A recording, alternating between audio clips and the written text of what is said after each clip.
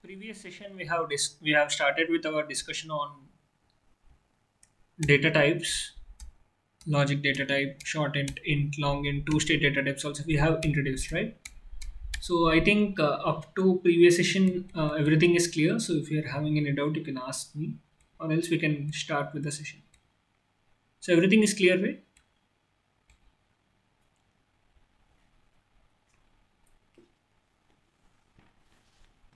Yeah. I hope everything is clear now.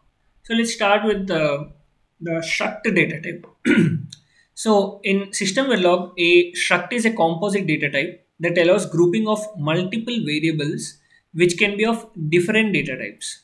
So into a single object, it is particularly useful for organizing related data under one name, making the design more structured and readable.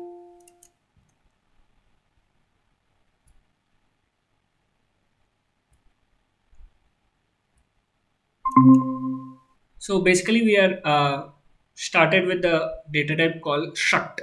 So in system verilog, a struct is a composite data type that allows grouping multiple variables which can be of different data types into a single object. So it is basically useful for organizing related data under one name, making the design more structured and readable. So what is this struct data type? So before that, any idea about array data type? In C language or anywhere. Have you heard about this array? Any idea?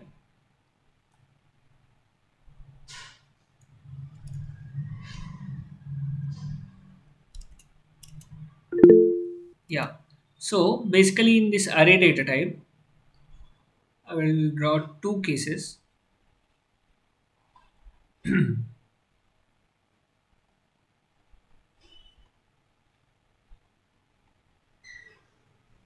So which one is correct? Do you think which one do you think is correct?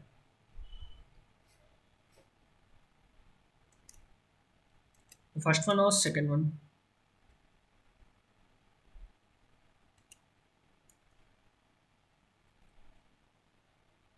First one is 1, 2, 3, 4, 5. Second one is 1, 2, 3, 4, A. Both are arrays, but which one is correct?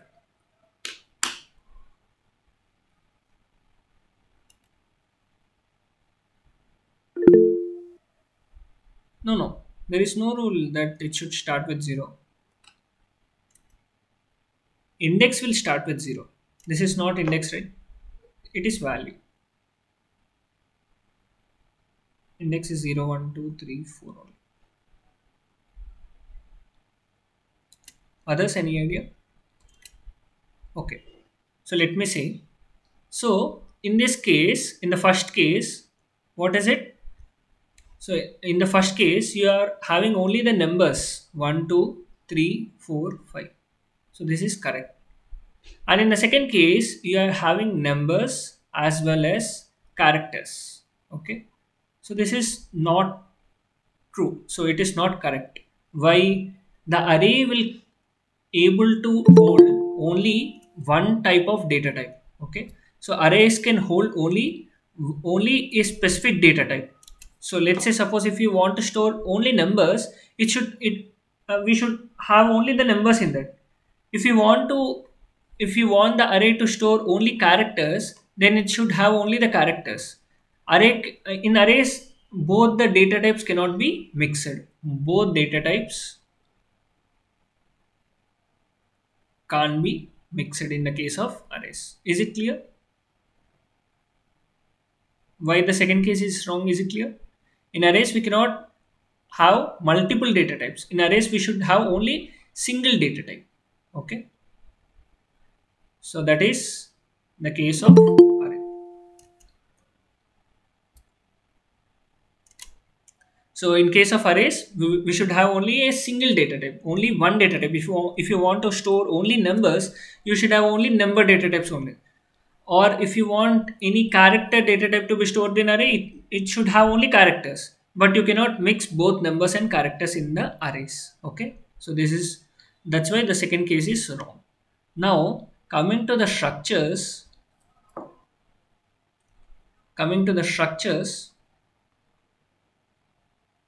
you can have both sorry, you can have any data types, or you can mix the data types in the case of structures. So that is the difference between the structures and arrays. Okay, so this is what it is written in the definition. So in the system verilog, a struct is a composite data type that allows grouping of multiple variables which can be of different data types. Okay, this is true in the case of structure, but in the case of arrays you cannot have different data types. Okay, so there is a difference between the structure and the arrays. If anyone can asks in you in the interview, you can answer this. Now, what are the key features of the structures? So the key features are grouped variables, member access, and type definition. So in the case of group variables, a structure can hold variables called members or fields of various types like logic, int, bit, etc. So these are basically different data types. Different data types. You can store different data types in the case of structures. So the variables in the structures are called members. So remember this term, these are called members, or these are also called as fields. So the variables which are present inside the structures are called members or fields. And how to access these members? That is the variables which are declared in structure using the dot operator. Okay, so basically using the dot operator, we are going to access the members or fields.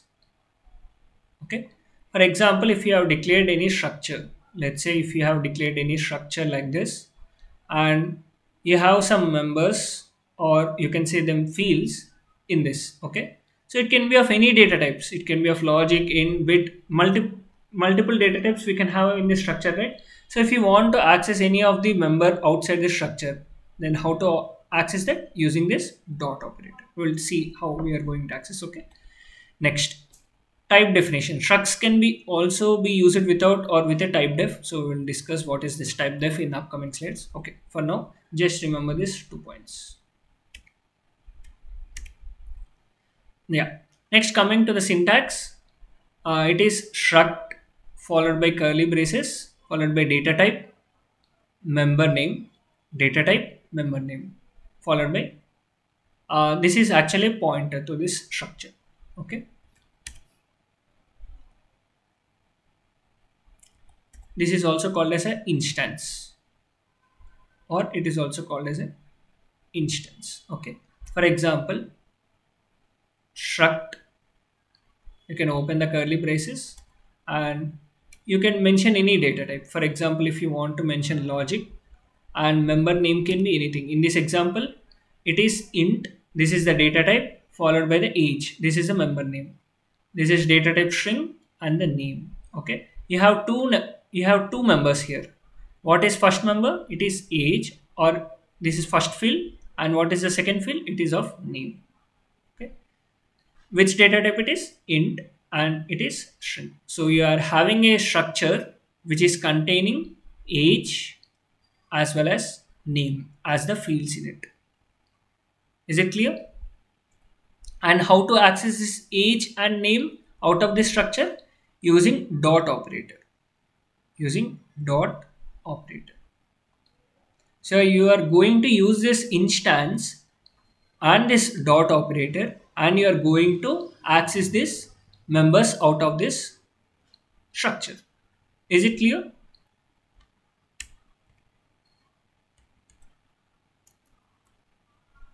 Is this clear?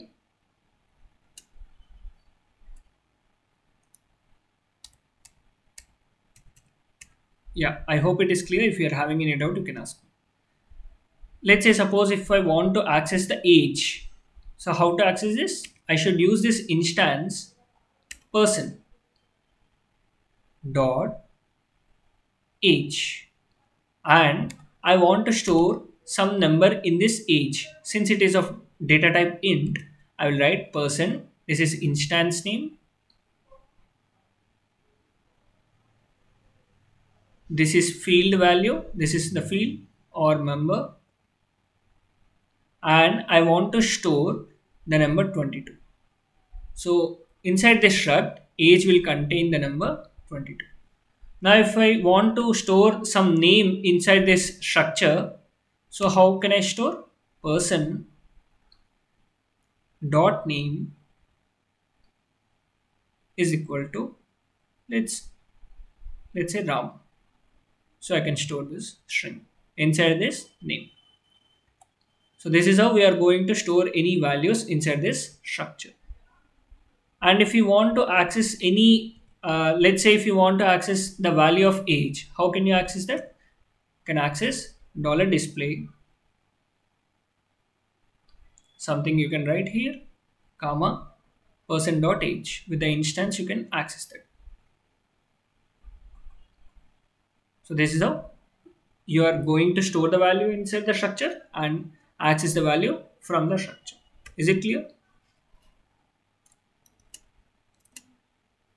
Now, let's say if we have this structure, what are all the values we have inside the structure? The first one is ID of int data type, and next one is grade of logic data type, right? And another is name of string data type, right? If you want to store any number, you can simply write student underscore t dot id. You can give any value. Okay, like this you are going to store the values and access the values from this structure. Here you can see accessing struct members. In this example, student underscore t dot id is equal to 101, student underscore t dot grade is equal to some grade they have given. Since it is 8-bit vector, they have given in the vector form, 8-bit form they have given, and student underscore t dot name is equal to, they have given a string value. This is a string. Okay. And how we are getting the value? So how we are displaying? ID is equal to percentage d, grade is equal to percentage b, name is equal to percentages, student underscore t dot id, student underscore t dot grade, student underscore t dot name. So this is how we are going to store some value inside this structure, and we are going to access any value from this structure.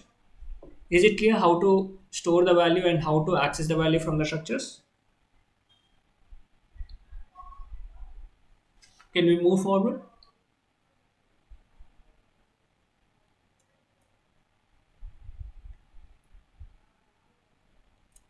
Yeah. Next coming to user defined data types. What are these user defined data types? So basically they will help you to create an alias or new name for the existing data type. So this helps to simplify complex types and improve code reliability. It also lets you to define custom data structures like struct, union, and enum. So basically these are used to create alias or new name for an existing data type. For an existing data type. Let's say suppose if you have a variable a, right?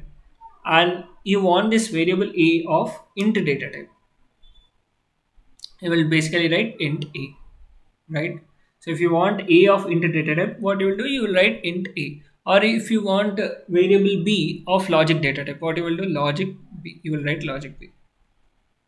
Okay. So this b will be of type logic. Or if you want, let's say suppose if you have a struct. My voice is audible, right?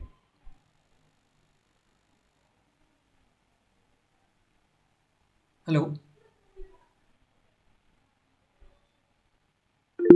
Yeah, yeah. Okay. Yeah. So if we have a struct like this, and let's declare this struct int a, int b, and I have an instance of this struct, let's say reference.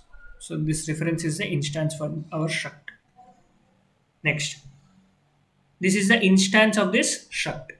And if you want another, let's say reference 1, this is reference 1. Okay. And if you want to declare one more struct, so what you will do, you will write again struct int a int b, everything you will write. So instead of writing all this thing, we can do one thing is to declare a new data type. So that declaration is done using the keyword typedef. That is done using the keyword typedef. So basically this typedef allows you to create an alias or new name for an existing data type. For example, typedef existing data type, new data type. So if we write typedef, what is the existing data type? What we can give is, let's say if we say logic. Okay. And what is the new name you want to give for this logic? Let's say some random thing. Let's say ex. Okay.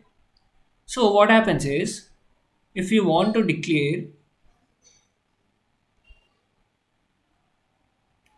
if you want to declare anything as logic a, instead of writing logic here, what you can do is you can write ex a. So what is this? A is of type ex. Ex is nothing but logic. It is another name for this logic. That's it. Is it clear? If you have, let's say, suppose if you want to declare int a, but you want if you don't want to write int, so what you will do, type def int c, and you will write ca. A is of int type only, but instead of writing int, what you're writing c. That is nothing but an alternate name for this int. That's it. Is it clear?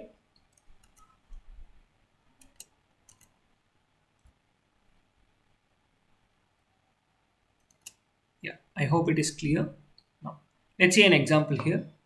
So type def logic 7 down to 0 byte underscore t. What happens here?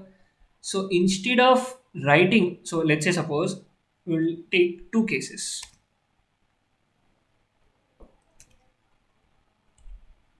Logic 7 down to 0 byte underscore t. Okay. And you want two datas, data 1 and data 2, to be of this logic 7 down logic data type of 8 bits. So what you will do, you will write logic 7 down to 0 data 1 and logic 7 down to 0 data 2. That's it, right? So if you want data 1 and data 2 of logic data type and of 8 bits, you will write this syntax. But instead of writing this, you can use the type def. What you can do is you will give the another name or alternate name for this declaration logic 7 down to 0. You can write type def 7 down to 0. You can give any name. Here I am giving byte underscore t. And these steps, logic 7 down to 0 data 1, logic 7 down to 0 data 2 is replaced by byte underscore t data 1 and byte underscore t data 2. That's it. So this is how the alternate name is given for this logic 7 down to 0 logic data type by using this type def data type. Is it clear?